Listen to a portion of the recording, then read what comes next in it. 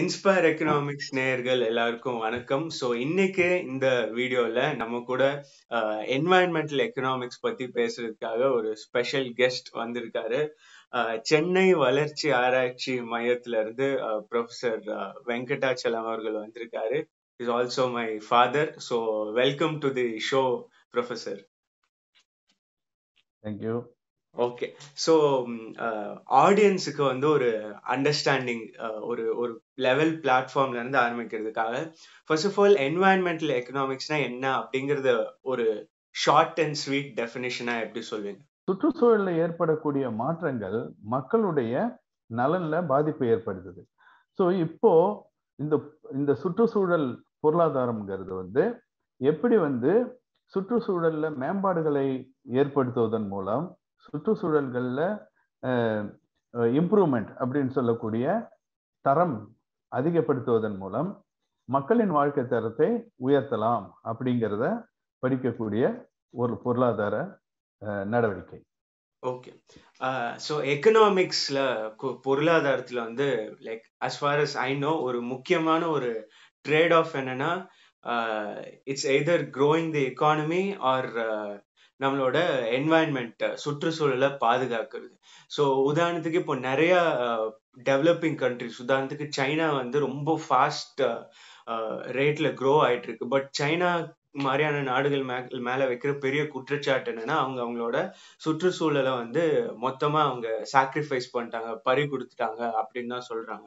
So இந்தியாவை பொறுத்த வரைக்கும் பாத்தீங்கன்னா அது வந்து ஓரளவுக்கு உண்மைன்னு தான் சொல்லணும்.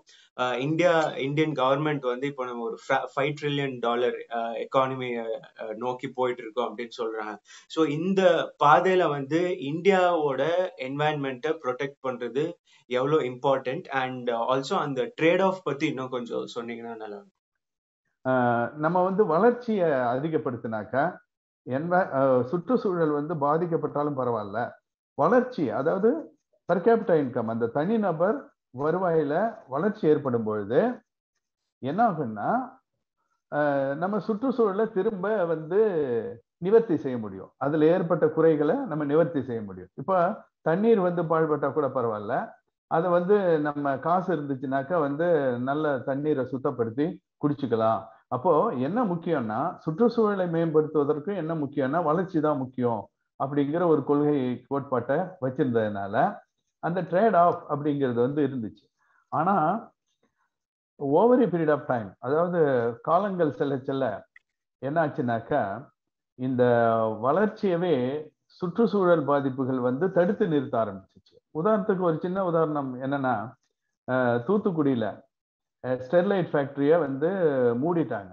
ஏன்னா அது சுற்றுச்சூழலை பாதிக்குதுங்கிறதுக்காக. அப்ப சுற்றுச்சூழலுங்கிறது வந்து தொழில் வளர்ச்சியை வந்து தடுத்து நிறுத்த ஆரம்பிச்சிச்சு.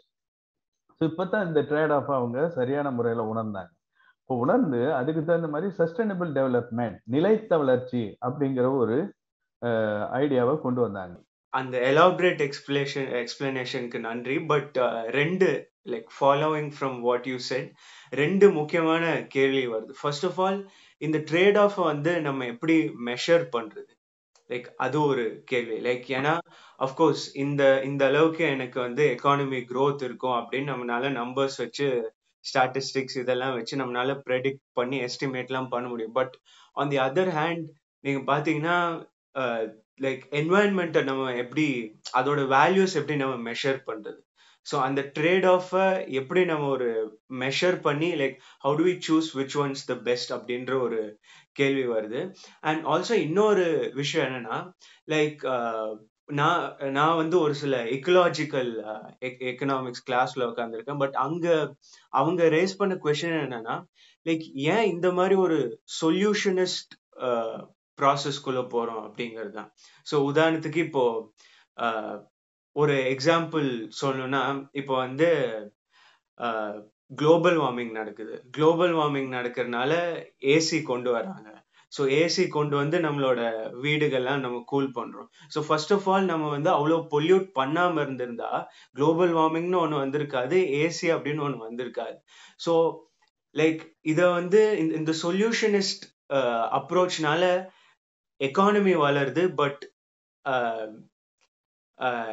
என்வாயன்மெண்ட் அப்படிங்கிறது பாதிக்கப்படுது and there is actually a long way till which we go to the solution.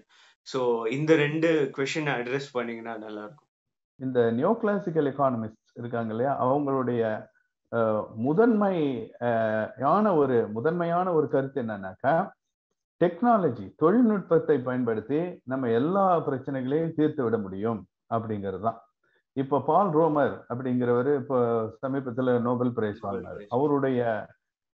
அவருடைய ஆராய்ச்சி எல்லாமே எப்படி தொழில்நுட்பத்தின் மூலம் இன்னோவேஷன் அப்படிங்கிறது, தொழில்நுட்பம் இதெல்லாம் பயன்படுத்தி நம்ம என்வாயன்மெண்டல் ப்ராப்ளத்தையும் சரி செஞ்சிட முடியும் அப்படிங்கிறதுனால அவங்க என்ன பண்ணாங்க, நம்ம வந்து என்வாயன்மெண்ட், அதாவது சுற்றுச்சூழல்ல எந்த பிரச்சனை இருந்தாலும் பரவாயில்ல, ஒரு வருங்காலங்கள்ல தொழில்நுட்பத்தை நம்ம வந்து அதுக்கான தொழில்நுட்பத்தை கண்டுபிடிச்சு அதை வந்து சரி செஞ்சிடலாம். ஆனா அந்த தொழில்நுட்பத்துக்கு வந்து காசு வேணும், பணம் வேணும். அதுல வந்து R&D அப்படின்னு சொல்லக்கூடிய அந்த ஆராய்ச்சி முன்னேற்றம் அப்படின்னு சொல்லக்கூடியதுக்கு நம்ம இன்வெஸ்ட் பண்ணணும். ஆனா அந்த இன்வெஸ்ட்மெண்ட்டுக்கு எங்க காசு வருது? வளர்ச்சியில இருந்தா வருது. அப்ப வளர்ச்சி அதிகப்படுத்தினா நம்மளுக்கு நிறைய காசு வரும். அதை வச்சு நம்ம R&Dல இன்வெஸ்ட் பண்ணி தொழில்நுட்பத்தை கண்டுபிடிச்சு தொழில்நுட்பத்தின் மூலம் நம்ம வந்து எல்லாத்தையும் சரி செஞ்சிட முடியும். இப்போ வந்து கிரீன் ஹைட்ரோ கார்பன் அந்த அதை கண்டுபிடிக்கிறாங்க இல்லையா. ஸோ அந்த மாதிரி விஷயங்கள்லாம் வந்து நடக்குது.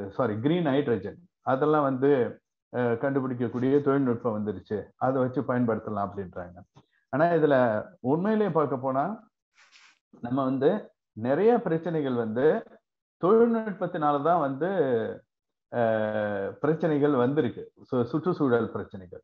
உதாரணத்துக்கு இப்போ மீன் பிடிக்கிற வலை இப்போ வந்து பார்த்தா ரொம்ப நவீன வலைகள்லாம் வந்துருச்சு.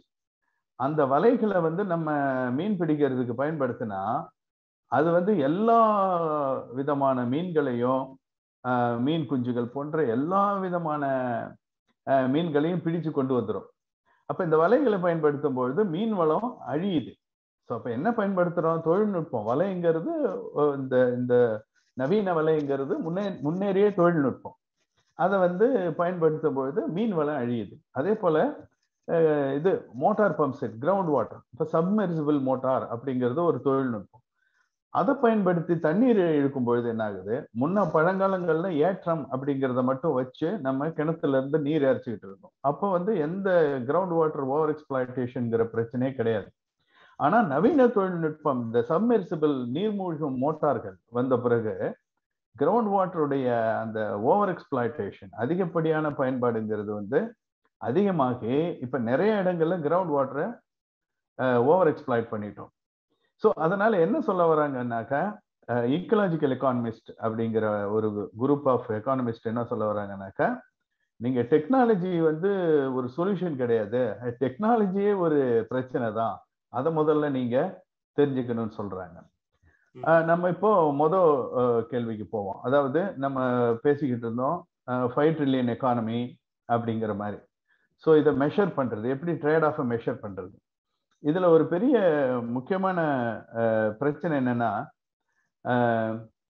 வளர்ச்சியை வந்து அளவிட முடியும். இந்த கிராஸ் டொமஸ்டிக் ப்ராடக்ட் அப்படிங்கிற தேசிய வருவாயை வந்து நம்ம அளவிட்டுடலாம்.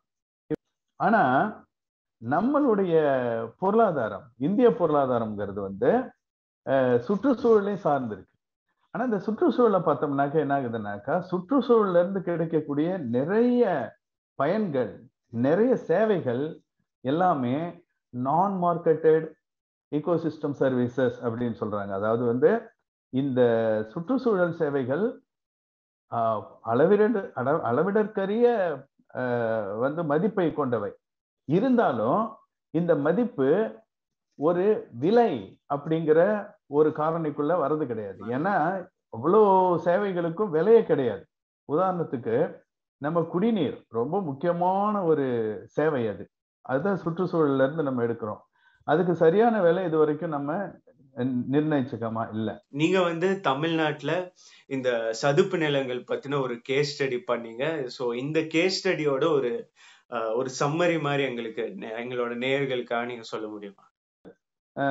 சமீபத்துல தமிழ்நாடு கவர்மெண்ட்டுக்காக எங்க MIDS Madras institute of development ஸ்டடீஸ்ல என்னோட தலைமையில ஒரு ஆராய்ச்சி நடந்துச்சு. அதுல என்ன செஞ்சோம்னாக்க, இப்ப தமிழ்நாடு கவர்மெண்ட் ஒரு 80 சதுப்பு நிலங்களை கண்டறிஞ்சிருக்காங்க. முக்கியமான சதுப்பு நிலங்கள் அப்படின்னு கண்டறிஞ்சிருக்காங்க. அந்த சதுப்பு நிலங்கள்ல இப்ப இருக்கிற சுற்றுச்சூழல் சேவைகளின் மதிப்பு என்ன? இந்த சதுப்பு நிலங்களை நம்ம மேலும் மேலும் மேம்படுத்தும் பொழுது அந்த சதுப்பு நிலங்கள்ல இருந்து கிடைக்கக்கூடிய அதிகப்படியான சுற்றுச்சூழல் சேவைகளின் மதிப்பு என்ன? 2. இப்ப கிடைக்கக்கூடிய மதிப்பு என்ன? இந்த சதுப்பு நிலங்களை மேம்படுத்தும் பொழுது கிடைக்கக்கூடிய சுற்றுச்சூழல் சேவைகளின் மதிப்பு என்னங்கிறது. ஏன் இப்போ கிடைக்கக்கூடிய சேவைகளை நம்ம கணக்கிடணும்னா, இப்போ இந்த மாதிரி பிரச்சனைகள், அதாவது அது நில அபகரிப்பு, திடக்கழிவு அதுல கொண்டு போய் கொட்டுறது, திரவ கழிவு கொட்டுறது, ஈவன் மெடிக்கல் வேஸ்ட் கூட, ஹாஸ்பிட்டல் வேஸ்ட் கூட அதுல கொண்டு போய் கொட்டுறதை நம்ம பார்த்துருக்கோம். இந்த மாதிரி இன்வேசிவ் ஸ்பீஷிஸ் அப்படிங்கிற நிறைய பிரச்சனைகள் இருக்கிறதுனால என்ன ஆகுதுன்னாக்கா, நிறைய சுற்றுச்சூழல் சேவைகள் பாதிக்கப்படுது. ஒரு சில முக்கியமான சேவைகள் அது சுத்தமா மறைஞ்சே போயிருது. இருக்கிற சேவைகள் அது அந்த அளவுக்கு பயன்படுத்தக்கூடியதா இல்லை. ஏன்னா அதோடைய தன்மை ரொம்ப ரொம்ப குறைஞ்சு போச்சு. இதனால என்ன ஆகுதுன்னாக்கா, இப்போ இந்த சதுப்பு நிலங்கள்ல இருந்து கிடைக்கக்கூடிய சேவைகளின் மதிப்பு ரொம்ப குறைச்சலா இருக்கு. இது ஏன்னா இந்த நம்ம சதுப்பு நிலங்களை சரியாக பராமரிக்காம விட்டுட்டோம். ஏன்னா அதோடைய மதிப்பு நம்மளுக்கு தெரியல. சதுப்பு நிலங்கள்ல இருந்து வரக்கூடிய அந்த சுற்றுச்சூழல் சேவைகளின் பொருளாதார மதிப்பு நம்மளுக்கு தெரியல. அதனால தமிழக அரசாங்கம் என்ன செஞ்சாங்கன்னாக்கா, சோ இந்த மதிப்பிடுங்க அப்படின்னு சொல்லி MIDS கேட்டுக்கிட்டாங்க. சோ அதை நாங்க மதிப்பிட்டோம். அந்த இதுல இருக்கிற அந்த எண்ணிக்கைக்கு வரல, நம்பர்ஸ பத்தி பேசலாம். சோ இப்போ எஸ்டிமேட் படி, லைக் இப்போ இருக்கிற நிலைப்படி எவ்வளோ ரெவென்யூ ஆர் லைக் எவ்வளோ நன்மைகள் இன் டர்ம்ஸ் ஆஃப் நம்பர்ஸ் நமக்கு கிடைச்சிட்டு இருக்கு, அண்ட் ஃபியூச்சர் லைக் இதை ரிஸ்டோர் பண்ணா என்ன வரும், லைக் அந்த கம்பேரிஷன் எப்படி இருக்கு? தற்போதைய கணக்குப்படி இப்போதைக்கு சுற்றுச்சூழல் சேவைகள் இந்த 80 சதுப்பு நிலையிலிருந்து வரக்கூடிய சேவைகள் எவ்வளவுனாக்கா, ஒரு 4000 கோடி மட்டும். தமிழ்நாடு முழுவதும் 4000 கோடி மதிப்புள்ள சேவைகள் நம்மளுக்கு கிடைக்குது.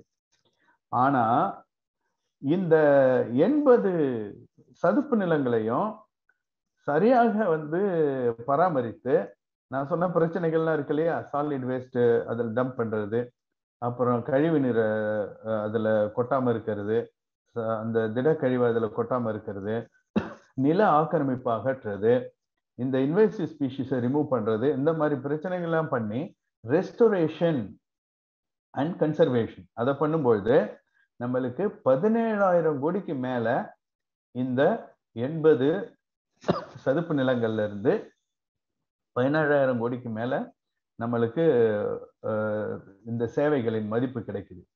அப்போ இப்போதைக்கு 4,000 தான்.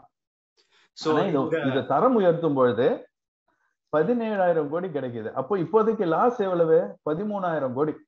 ஒவ்வொரு வருடமும் இந்த சதுப்பு நிலங்களை நாம் சரியாக பராமரிக்காததினால் நம்மளுக்கு ஏற்படக்கூடிய வருவாய் இழப்பு, நம்ம அந்த பெனிஃபிட் இழப்புங்கிறது 13,000 கோடி. இதுல நம்ம வேறு சில சேவைகளை எடுத்துக்கல. உதாரணத்துக்கு கார்பன் சிக்வஸ்ட்ரேஷன், அதோடைய வேல்யூவை நம்ம எஸ்டிமேட் பண்ணவே இல்லை. இது ஒரு அண்டர் எஸ்டிமேஷன் தான். இந்த அண்டர் எஸ்டிமேஷனே 13,000 கோடி லாஸ். அப்படின்னா என்னன்னா, இதெல்லாம் இம்ப்ரூவ் பண்ணா நம்மளுக்கு ஒவ்வொரு வருஷமும் 13,000 கோடி நெட் கெயின் கிடைக்கும் அப்படிங்கிறது தான். ஓகே, ஸோ லைக் 13,000 கோடி அப்படிங்கிறது ஒரு பெரிய அமௌண்ட். ஸோ லைக் இந்த கேப்பை எப்படி பிரிட்ஜ் பண்றீங்க? இன்ஃபேக்ட் நீங்க சொன்ன இந்த பிரசன்டேஷன் அரசாங்கத்துக்கு நீங்க பண்ணீங்க, அண்ட் நிதி அமைச்சர் பழனிவேல் தியாகராஜன் அவர்கள் கூட இதை பாராட்டினதை நான் கேள்விப்பட்டேன். But what is the way forward? Like இதை எப்படி நீங்க பிரிட்ஜ் பண்ற அந்த பிளான் எப்படி இருக்கு, and also how feasible is it? அதாவது இப்போ நம்ம இந்த 13,000 கோடி நெட் இன்கம் சொன்னோம் இல்லையா, இந்த லாஸை நம்ம எப்படி கெயினா மாத்துறதுங்கிறது, இது ஒன்றும் பெரிய இன்வெஸ்ட்மெண்ட்லாம் கிடையாது. நாங்க கணக்கிட்டபடி ஒரு 300 கோடி இருந்தா போதும். இந்த 80 சதுப்பு நிலங்கள்ல குறைந்தது ஒரு 300 கோடிய நம்ம முதலீடு செய்யும்போது நம்மளுக்கு இந்த 13,000 கோடிங்கிறது கிடைக்குது. இந்த 300 கோடியும் எப்படின்னாக்கா வந்து அந்த ஆக்கிரமிப்புகளை அகற்றுறது, மேற்கொண்டு ஆக்கிரமிப்புகள் நடக்காம தடுக்கிறது, வேலிகள்லாம் போட்டு பாதுகாப்பு போட்டு இந்த சதுப்பு நிலங்களை தடுக்கிறது, அப்புறம் இந்த திடக்கழிவுகளை அப்புறப்படுத்துவது, அதை இனிமேல் கொட்டாமல் இருப்பது, அதே போல திரவ கழிவுகளை சுத்தமாக அதை சுத்தப்படுத்தி அந்த நல்ல தண்ணீரை இந்த சதுப்பு நிலங்கள்ல விடுறது, அப்புறம் இந்த இன்வேசிவ் ஸ்பீஷிஸ் அப்படின்னு சொல்லக்கூடியதை நம்ம வந்து ரிமூவ் பண்றது, இந்த மாதிரி எல்லாம் பண்ணும்பொழுது மக்களை நம்ம இதுல இன்வால்வ் பண்ணணும். அது ரொம்ப முக்கியம். அரசாங்கமே இதை பண்ண முடியாது, பண்ணவும் கூடாது. இந்த பயன் பெறக்கூடிய மக்கள் இருக்காங்க இல்லையா, அவங்களே இன்வால்வ் பண்ணி பண்ணும்பொழுது இது முக்கியமா நம்மளுக்கு இந்த நன்மைகள் வந்து கிடைக்கும். இப்போ நம்ம இலவசம்லாம் நிறைய கவர்மெண்ட்ல கொடுக்குறோம், அது காசு செலவு பண்ணி கொடுக்குறாங்க. ஆனா சுற்றுச்சூழல் அது நேச்சராகவே ஒரு பெரிய கொடையை கொடுக்குது. 13,000 கோடி மதிப்புள்ள பொருள்களை அங்கங்க லோக்கல்ல இருக்கிற மக்களுக்கு, ஏழை மக்களுக்கு இது அள்ளி வழங்குகிறது. அதை நம்ம வந்து ஃபர்ஸ்ட் புரிஞ்சுக்கணும். ஸோ இது ரொம்ப ஒரு இன்ட்ரெஸ்டிங்கான ஒரு கேஸ் ஸ்டடி ஷேர் பண்ணீங்க. ரொம்ப நன்றி ப்ரொஃபசர். இன்ஸ்பயர் எக்கனாமிக்ஸ் நேயர்களுக்காக உங்களோட பொன்னான நேரத்தை செலவழிச்சு எங்களுக்கு உங்களோட கேஸ் ஸ்டடியை பத்தி எக்ஸ்பிளைன் பண்ணதுக்கு மறுபடியும் ஒரு பெரிய நன்றி. நன்றி.